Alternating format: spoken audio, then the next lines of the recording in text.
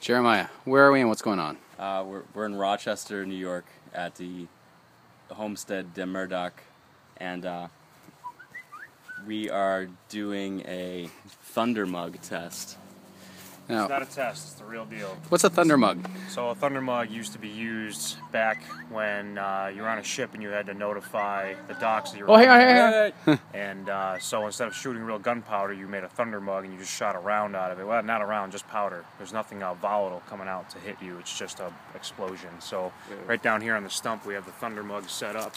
We got a cannon fuse in the bottom. We just packed it full of powder and some material on top to compress it. And now we're going to set it off. All right. Go for it. Fire in the hole.